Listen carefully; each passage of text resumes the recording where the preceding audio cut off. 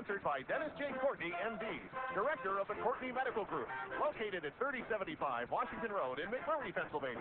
For more information or to make an appointment, call 724-942-3002. That's 724-942-3002 for Dennis J. Courtney, M.D.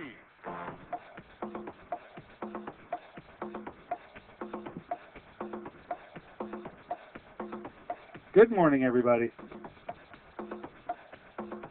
Good morning, everybody, and welcome to AM Impact on Your Health. AM Impact on Your Health, for every day our goal is to have you learn at least one thing to help you live better and longer.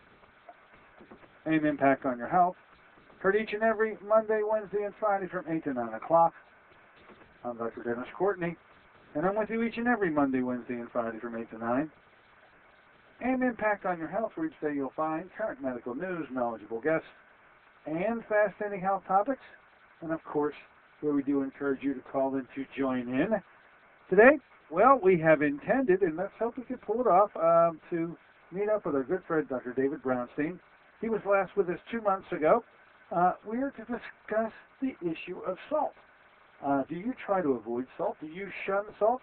Of course, you've been told to do so, more than likely by your doctor, and with a little bit of sternness in the voice. How good is that recommendation? Is that really in your best health interest?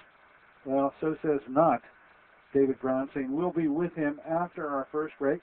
If we have any difficulty, we'll get into some issues on fiber.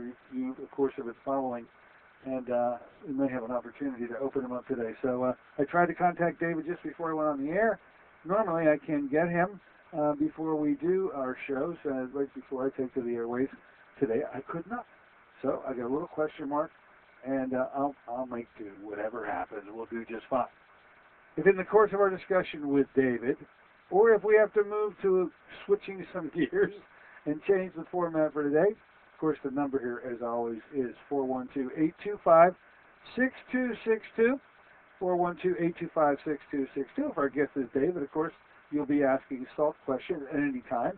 And if we switch our gears and move to another mode on other matters, well, we just open it wide up, and you'll find out my instruction at if we reach and when we reach that point. Now, up-and-coming shows, as it should turn out next week, it'll be a hot one around here. Of course, we did stoke up the embers a bit a while back when, through the help of Edward Kane, we introduced this concept about fish oils being hazardous to your health. And they certainly are. And really, at some point, if you take moderate amount of fish oils, there is a consequence to pay for it. One of the other gentlemen in the country who's done his due diligence and who's done the work and the science, once again I repeat, the science behind such recommendations, is a gentleman I hope to introduce to you on Monday. I'm going to introduce him to you the entire week, because he'll not just be here on Monday, he'll be there all 3 days next week, Monday, Wednesday, and Friday, because he's loaded with the science, and I want him to share that science with you on why fish oils are so doggone potentially harmful to your health. His name is Professor Brian Peskin.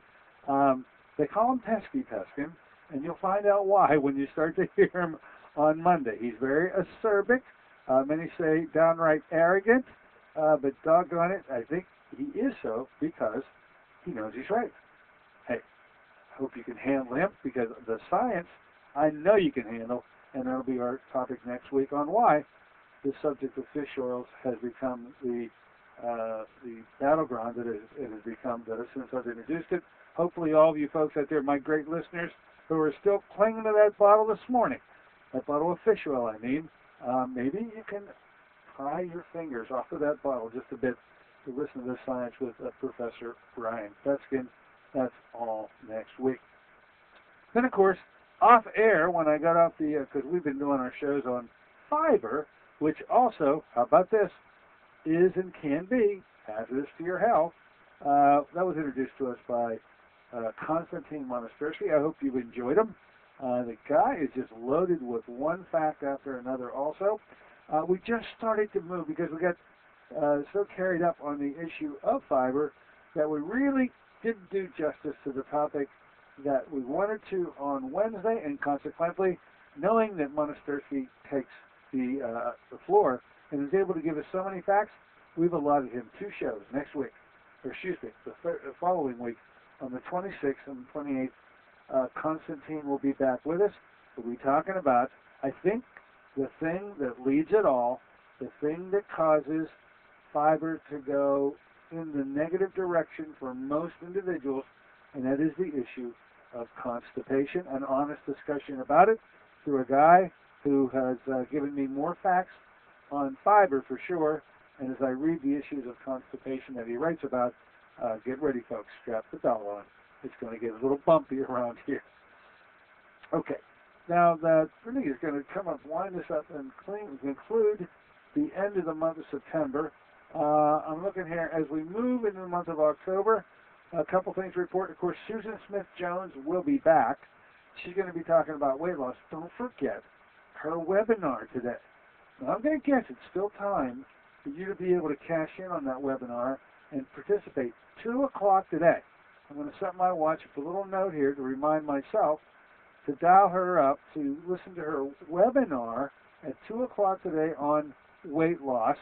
You'll have a chance to listen to her. You know her voice. You'll have a chance to see her. You probably have never seen her unless you've been on her website and you get these still photos. So I'm interested in actually meeting her a little more intimately, sort of still photos, by watching her do her webinar today. 2 o'clock today. If you wanted to sign up, I think you still have time. You go to SusanSmithJones.com. On the opening page, it says September Newsletter. Click on it. It'll take you to the September newsletter, and then about the 3rd paragraph down is the information about the webinar. There's a place to click on to reserve a spot, to sign up, to enroll. Take care of that, and I'm pretty sure you'll be up and running quickly. Do it before the 2 o'clock this afternoon encounter when Susan Smith-Jones does her weight loss webinar. Of course, she's going to be talking about weight loss when she comes to our airways on the 4th of October, and you'll want to pay attention then. Newly signed up guest for the month of October. We've met her once before. She has a heck of a story to tell about her own tribulations and saga with respect to environmental influences on her body in a negative way. Her name is Faye Houston. She's written a book. We talked about it once before. We're bringing her back. Silent Enemy, Environmental Illness, and a Woman's Search for a Cure. And this is one lady, and talk about people who have been immersed in alternative realm. I think there's not one single thing she has not. She's a professional devotee of everything alternative because she had to do them all to try to find her cure. She'll tell you what that cure is, by the way, on Monday. That's October 3rd. Then I got to mention MCG, not MSG. MCG is coming back, finally coming back. If you have been enrolled in MCG testing, of course, you know that stands for multifunctional cardiogram. And the multifunctional cardiogram device, we have procured it. It will be in the office. We're going to change, we had to change our September 8th testing date. We were involved with it to October 6th. So we are contacting you because we promised you we would to let you know about when we would be bringing the testing back. We promised you if that time slot worked, because many of you do work and you were, they say that time slot works best for you. We've done our best to try to maintain that time slot that you originally signed up for again. And then, of course, we can now open it up to additional individuals. If you're interested in getting the MCG test done, which, as you should know by now, is a very simple, non-invasive test, takes 6 minutes. From your perspective, it's just like getting an EKG done. In fact, from our perspective, as we perform it, it sure looks like an EKG to us, but this electronic machinery is able to assess 166 different data points, and when we finally get the results of the test, we're given a pretty good look as to the exact status of your coronary arteries, as though you might have had a cardiac catheterization, but of course you won't have to have one. The MCG will suffice, and that's the beauty of that study. Insurance covers this test.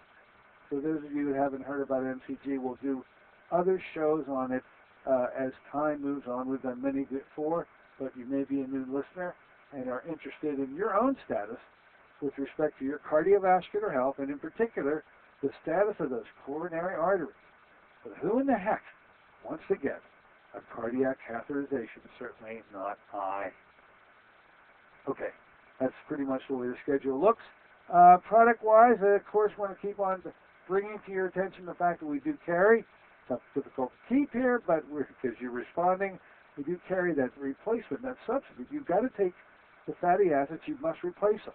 But as you now know, the replacement occurs in a specific ratio. You've got to have more omega-6s than omega-3s, but you must have a blend, and they must be of the parent oils. Parent oils meaning linoleic to alpha-linolenic. The linoleic category, which are omega-6s, is sunflower oil and primrose oil, as well as for the omega-3s. Now, the alpha-linolenic component, the parent oil is flaxseed. You mix them together in the proper ratio, and they are parent oils, and they make all of the fat contributions that you need for metabolic processes throughout your entire body, and have the right building blocks to rebuild that membrane, that cell membrane around every single cell you own. You got trillions of those cells, and you turn them over about every 90 days. In fact, the you that you're looking at in the mirror today is not the real you of 3 months ago. All cells have completely changed. Every cell membrane had to be redone. If you don't provide the ingredients for the redo, you in big doo-doo. And there will be a health consequence to pay for it. Okay. We'll probably really get into this when Brian Peskin comes with us on the week of the 19th, 21st, and 23rd. Let's do this. We're going to take a short break. I'm going to go looking for David. Hopefully I'll find him, and we're going to be talking about salt. If not, we'll switch some gears and switch this up, and I'll be back in a moment. See you then.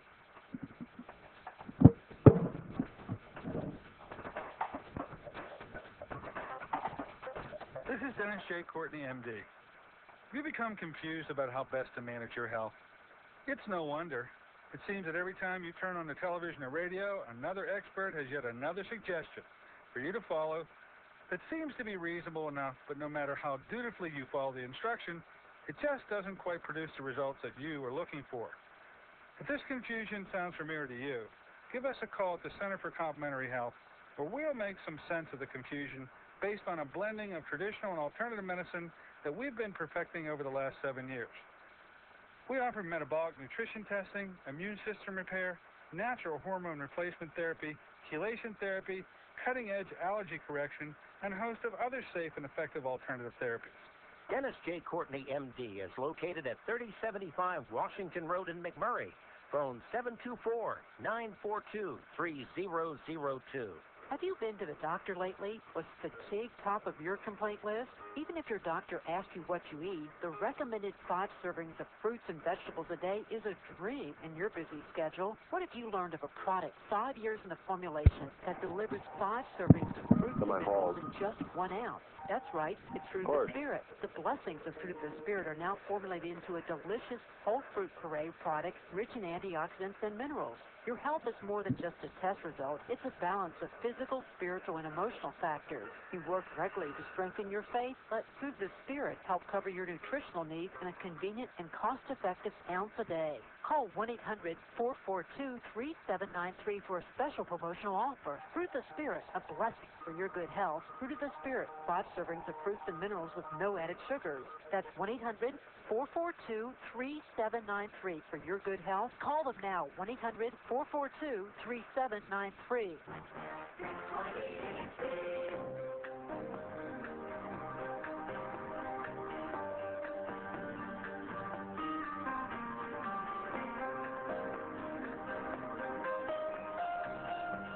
Good morning, ladies and gentlemen. Welcome back once again to AM Impact on Your Health.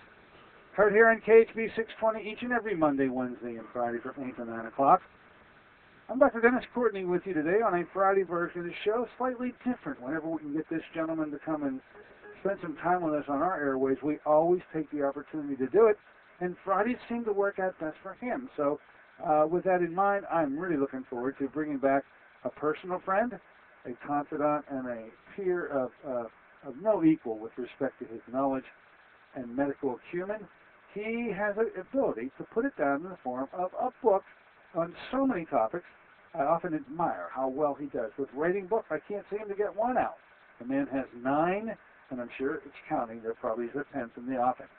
He's a gentleman you all know. He's been to Pittsburgh many times, and he presented one of our first conferences here. At the time, it was his first book. Well, many years later, and now at number 9, he's back with us again on the airways this time. His name, Dr. David Brownstein. Good morning, David. Thanks for coming aboard this morning. Good morning, Dennis. Thanks for having me.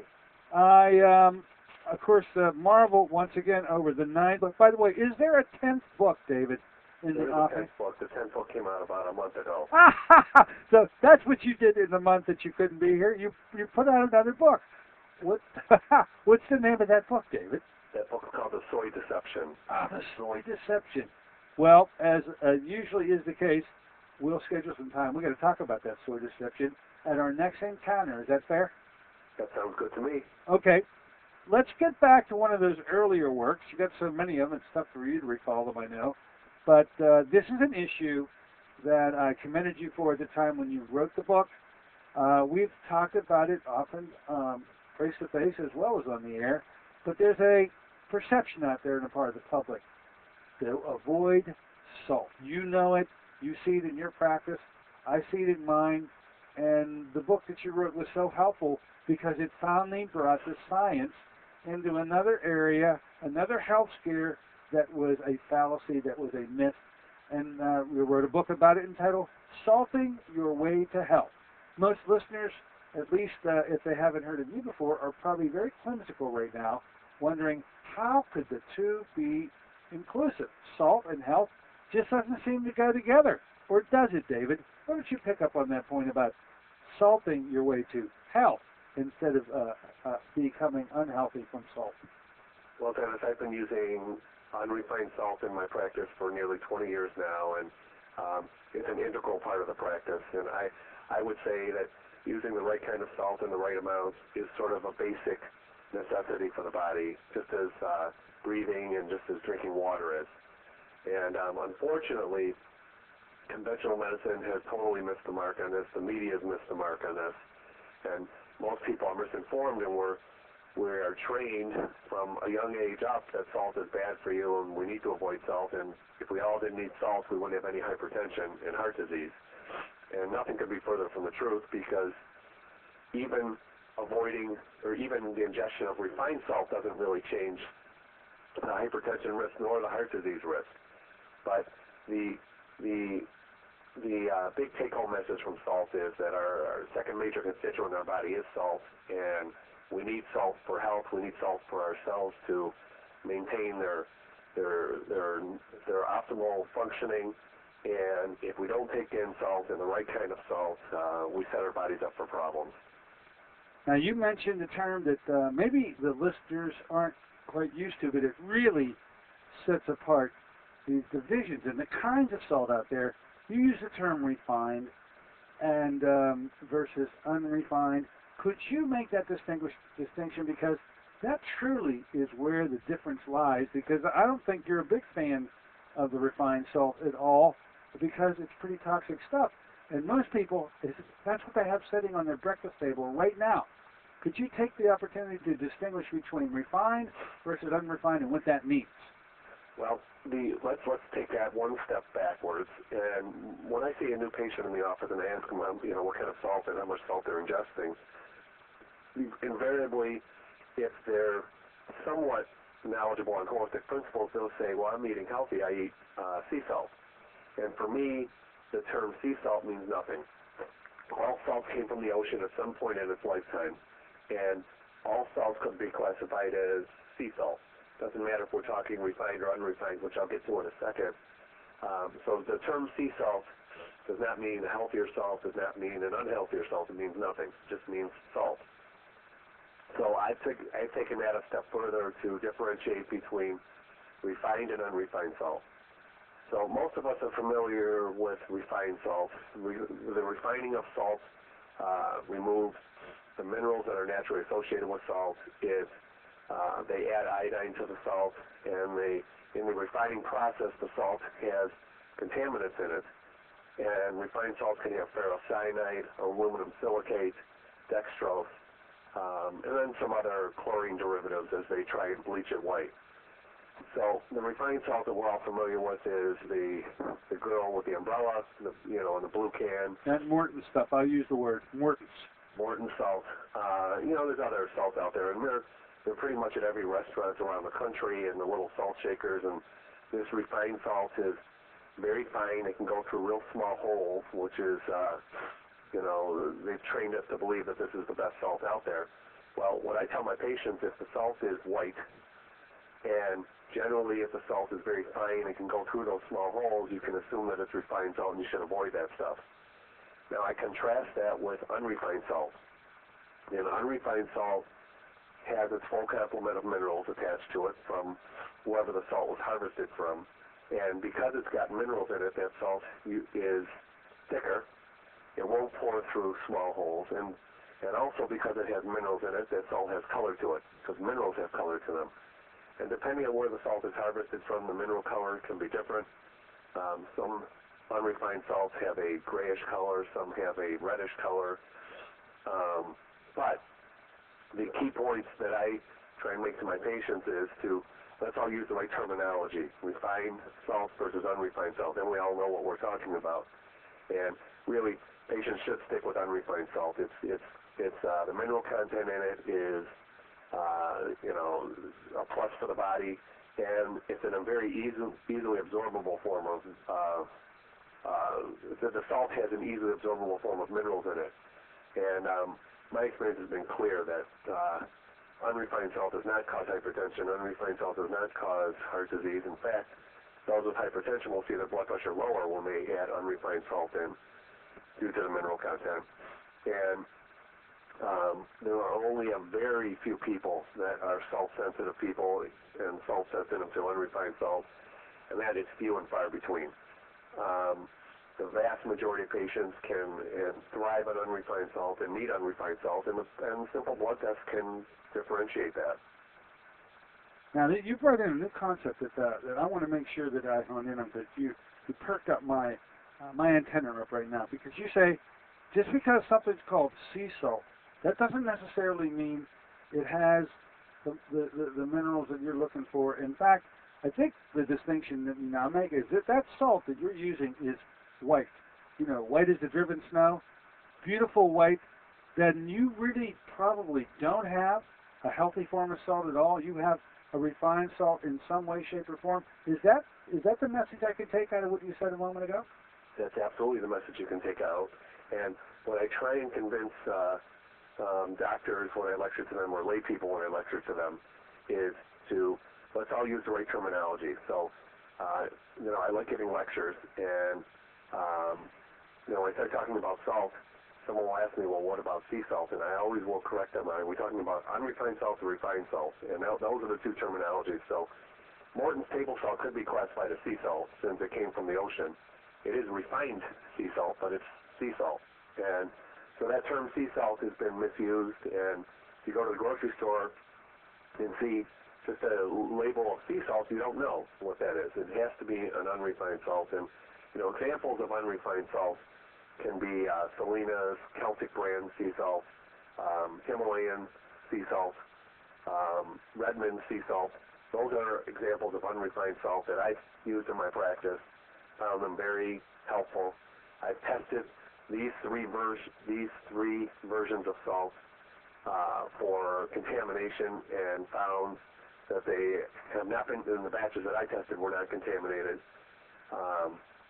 I tested the Redmond brand salt 3 times. I tested the Salinas Celtic salt brand 4 times, and the Himalayan salt twice.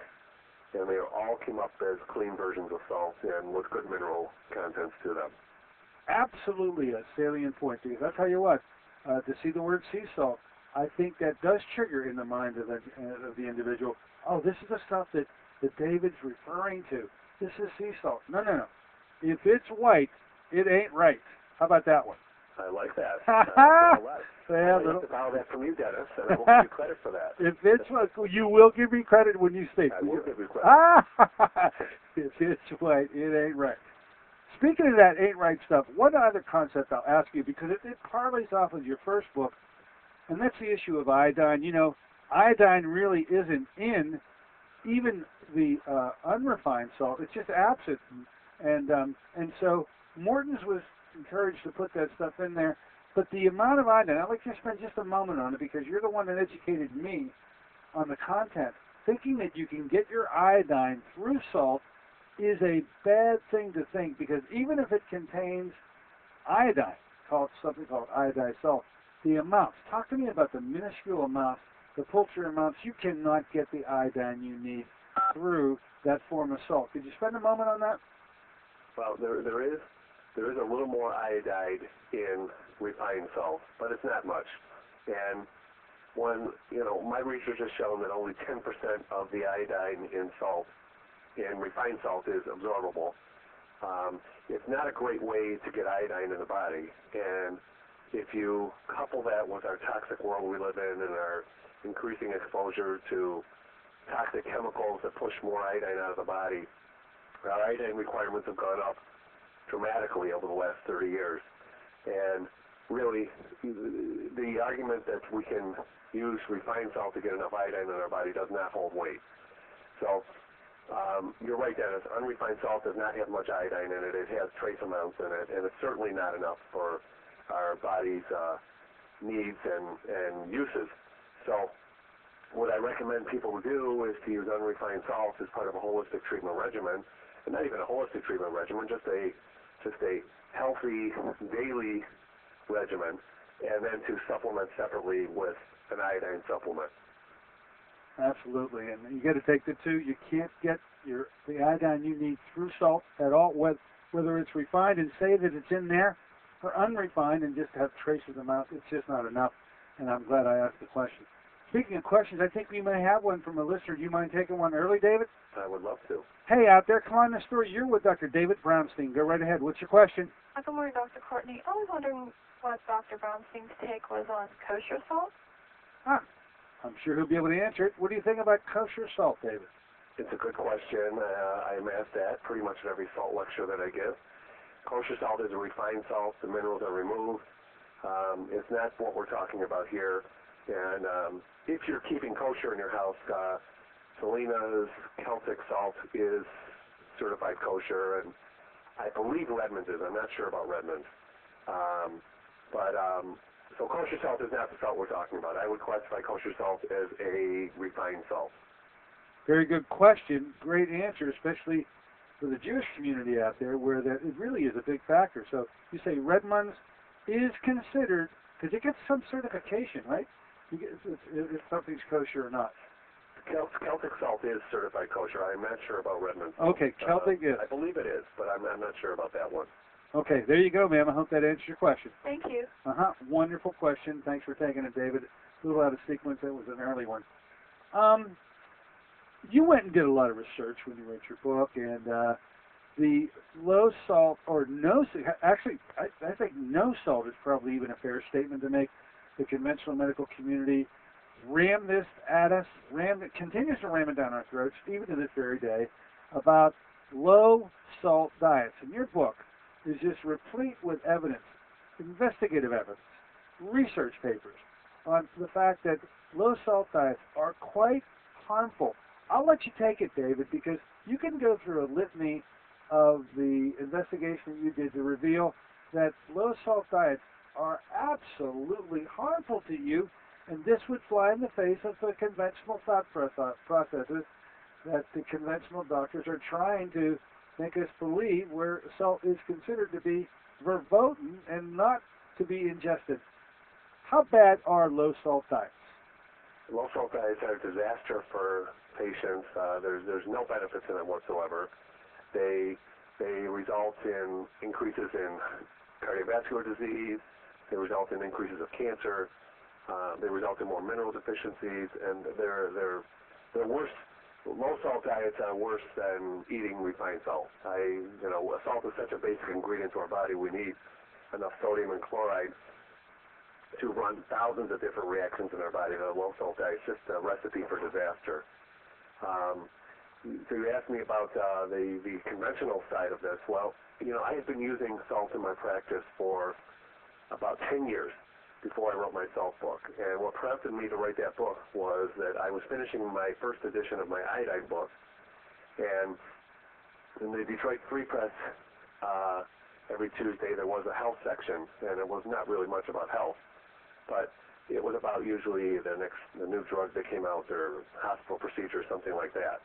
Well, in this health section, there was a national column written by a nutritionist, and this nutritionist, about 10 years ago, was asked a question: is there any difference between sea salt and what was the other term they used? Refined salt they must have used.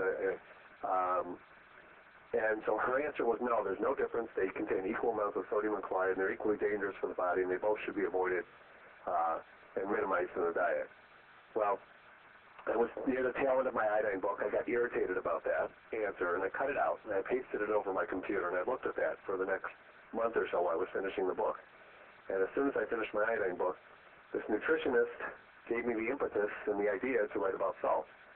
And that's truly where that idea came from to write that book. That's how it I've started. been using it 10 years, and I knew the benefits of it.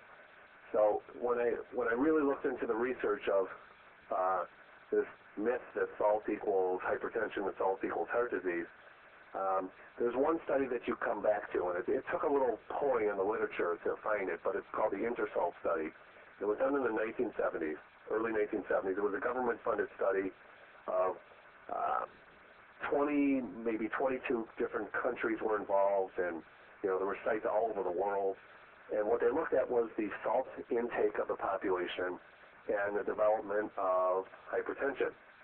And so what they found was that of the, I might have my numbers off a little bit, the 22, it might be 22 or 25 areas studied, but of the 22 different countries studied, they found four areas were found to have a direct correlation with salt intake and the development of hypertension.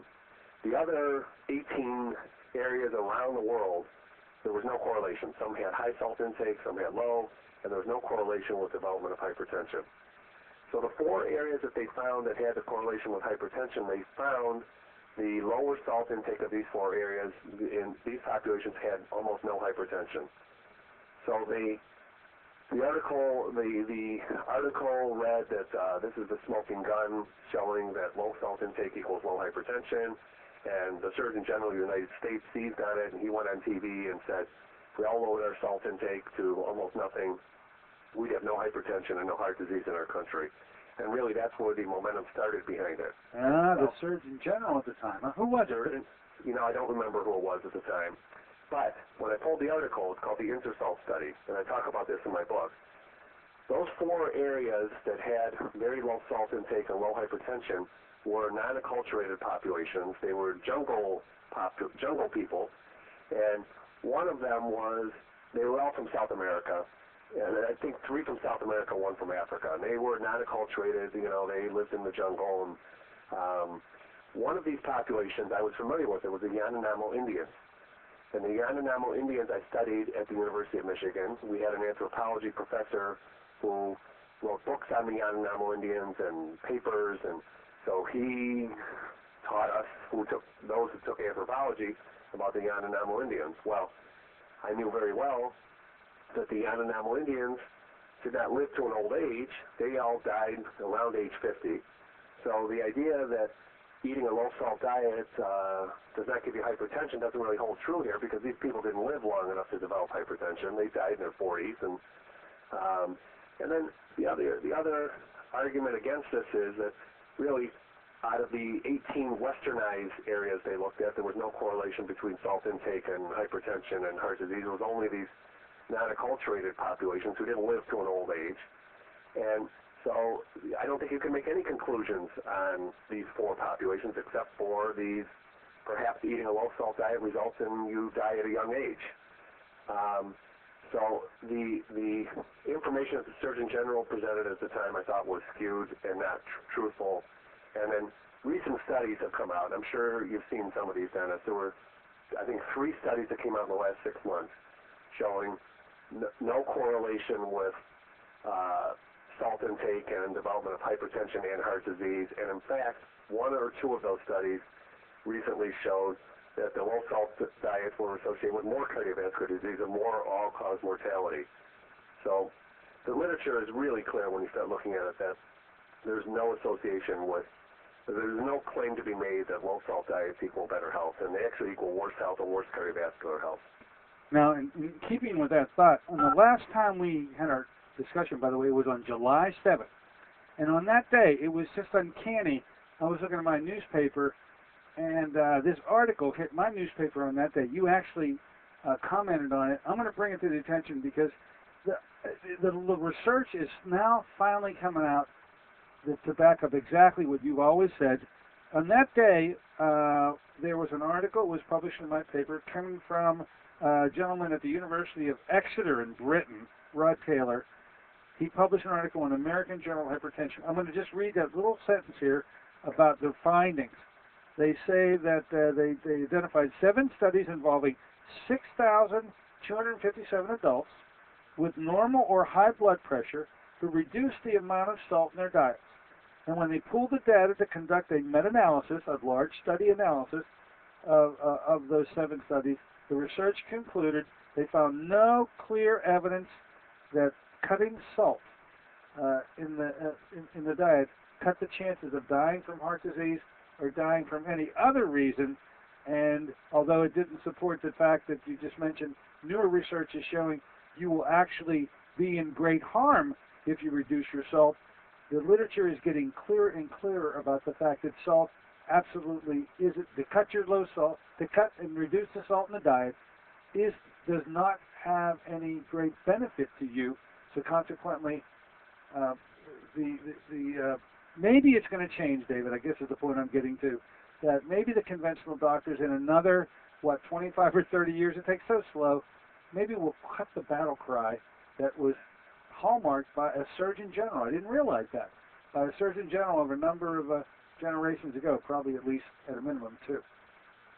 Well, you're right, Dennis, and I think you're being generous by saying 25 to 30 years because you've seen how slow medicine can move, and medicine with its long focus on the reliance on drug therapies just is incredibly slow to change. And I always give the story back to Semmelweis from the 1800s, where he suggested that this was before they knew about germ theory and bacteria and viruses, and he felt that the high mortality of infants and mothers and when they delivered babies was due to transferring something from one mother to the next as they were delivering the babies, because what they used to do was to line the mothers up in beds, and they would go deliver one baby, go deliver the next baby and the next baby, and they wouldn't wash their hands in between. And the infant mortality and maternal mortality was over 50% at that time. So Semmelweis did a study where he put a bucket of water between the beds. He delivered a baby, put his hands in the bucket of water for 10 seconds, delivered another baby, put his hands in a bucket of water, and so on. And his mortality rate went down from the average of 60 or 70% to 10%. And so he wrote about it. He said perhaps doctors should wash their hands between deliveries. And at that time he wrote that, there was an outrage from the medical community. They said he was wrong. I don't know if they had a license back then, but they wouldn't let him practice medicine anymore. And the story is that he died a broken man, and he was put in an insane asylum after that. And it took medicine 60 years to change to understanding the importance of washing your hands between deliveries. So I think that you're a little generous in saying maybe I am. 5 years for salt. I think it'll be much longer than that. It's not usually like me to be so generous with respect to the conventional community. I take it back. I withdraw it. It'll be 100 years plus. 100 years. I would agree with 100 years. 100 years. Look, why don't we do this? Let's take a short break. Out there, by the way, I think there's a questioner. Before we go, is there somebody out there who wants to come in and ask the doctor a question? Go right ahead. Yes, I wondered if you ever tested the Redmond Real Salt. It has all the trace minerals. Thanks. I'll hang up and listen. Thank you. She thinks that Redmond evidently is the one that has all the traces. Can you set it straight, David? I have tested Redmond salt twice. It tested clean, and it did have a high mineral content. I agree. I think Redmond is a good choice for an unrefined salt. Yeah, I know you mentioned in your book you're very much behind it, as well as the Celtic. The Himalayan, I think you just mentioned it. But you've now, in the meantime, have checked it. I think you said twice, right? Himalayan salt. I checked it twice. And my only reticence about Himalayan salt is the price is 3 times as high as Redmond salt or Celtic salt. And I see, from my testing, I see absolutely no reason to spend 3 times the money on Himalayan salt that you can get the same mineral content in either Redmond or the Celtic brand sea salt. What is that thing with the candle and the light with the Himalayan salt? Do you know what I'm talking about? There's some sort of... There was a Japanese gentleman who did some studies, and they were very, in my mind, foo-foo-y studies. I didn't really put a lot behind his writings with that, and I just looked at the mineral content from my laboratory analysis of the salt and the metal content of the salt and made those claims. And I just felt like the Himalayan salt was not worth 3 times the price. All right. We're going to take that break. So it's coming together, folks, for the first time in maybe a month. Salt is not hazardous to your health. Everything else is. Salt's not. We're going to be back with the author in a moment. By the way, get ready, pencil and paper. We'll give you information on our return on how you can get your hand on these books yourself. Be back in a moment with Dr. David Brownstein.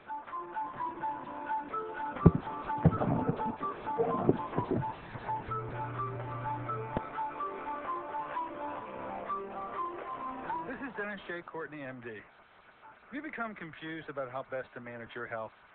It's no wonder. It seems that every time you turn on the television or radio, another expert has yet another suggestion for you to follow that seems to be reasonable enough, but no matter how dutifully you follow the instruction, it just doesn't quite produce the results that you are looking for. If this confusion sounds familiar to you, give us a call at the Center for Complementary Health, where we'll make some sense of the confusion based on a blending of traditional and alternative medicine that we've been perfecting over the last 7 years. We offer metabolic nutrition testing, immune system repair, natural hormone replacement therapy, chelation therapy, cutting-edge allergy correction, and a host of other safe and effective alternative therapies. Dennis J. Courtney, MD, is located at 3075 Washington Road in McMurray. Phone 724-942-3002. Want to help your family eat healthier? Instead of learning to disguise tofu in wondrous ways, how about some real nutritional power? If your family has the typical American palate for fries, pizza, and burgers, giving your family the blessing of good nutrition is a struggle. Fruit of the Spirit is the answer for your family's nutritional needs. Fruit of the Spirit is an all-natural, whole fruit puree made from fresh fruits native to the Holy Land with alkalizing minerals.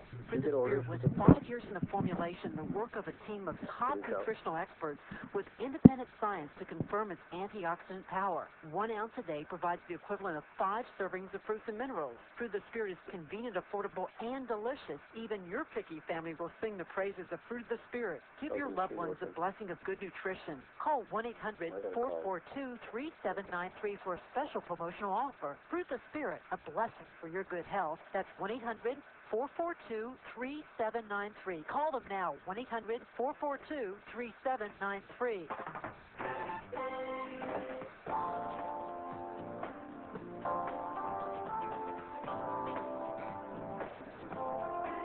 Good morning, ladies and gentlemen. Welcome back once again to AIM Impact on Your Health here on a Friday morning version of the show, slightly different than our normal Fridays.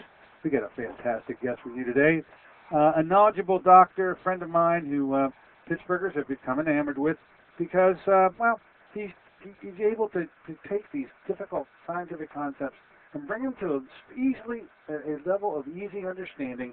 You can tell by his voice, you can tell by his explanations here, you can tell by his books. His name, Dr. David Brownstein.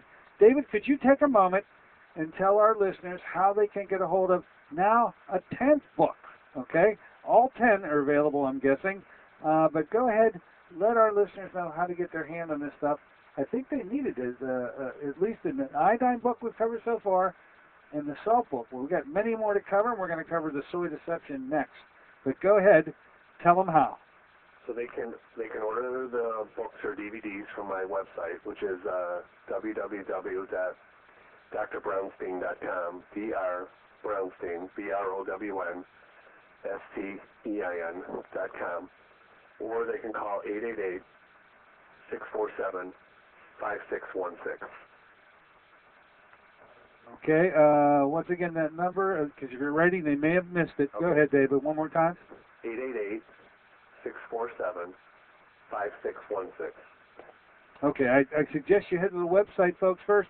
There's so many books, and rather than going through the list of them so quick without doing them justice, I'll just say that before too long, we will have gone over all those books here. I really just think, David, you help out so much when it comes to whatever you write about. You get the research behind it, you've read it in a simple way. This is a book that a doctor can understand, but a non-doctor easily could understand as well. And I salute you for your ability to write in such simple language. Thank you, Dennis. Now, with respect to salt, folks, we're finding out this one you need, okay? The fish oil, Fiber, pretty problematic. Salt, boy, do you need it in your diet. One of the areas in your book that I thought was interesting, and I'm going to ask you to talk about it now, is the relationship between salt and specific organs in the body. One particular organ that you paid a lot of attention to when you wrote your book, and maybe you can lay some groundwork for our listeners right now, is the relationship between salt and the adrenal glands. Everybody comes to me and literally telling me that they have exhausted adrenal glands, adrenal exhaustion. So they're aware out there in the street that the adrenals play a role in exhaustion. How does salt play a role with the adrenals? And maybe there's a tie in here. Go ahead.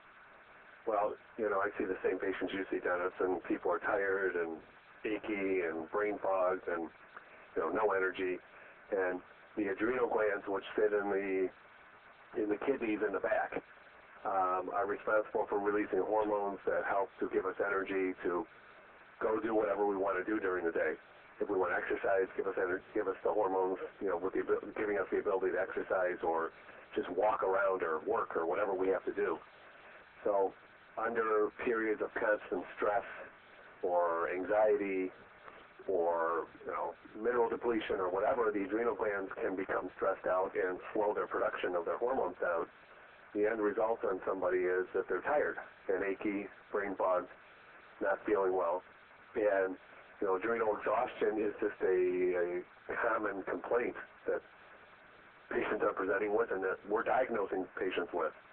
Now, what's not really well known by the conventional doctors is the adrenal glands are exquisitely sensitive to salt. And they release a hormone designed to ensure that we have adequate amounts of salt and sodium in our bloodstream, because we have to have hundreds of grams of sodium just to survive and to maintain our blood pressure and to run chemical reactions, and it's used throughout the body in every single cell. So this one hormone is aldosterone, and then through a complex series of chemical reactions, aldosterone released from the adrenals results in sodium uptake by the kidneys, so it's not so we don't pee it out. In periods of low salt intake, the body's trying to conserve what low sodium that there is out there, and it will release more aldosterone to conserve the sodium that so you don't pee it out. And the secondary side effects of that is that blood pressure will go up. Now, the treatment for this in many cases is give them salt.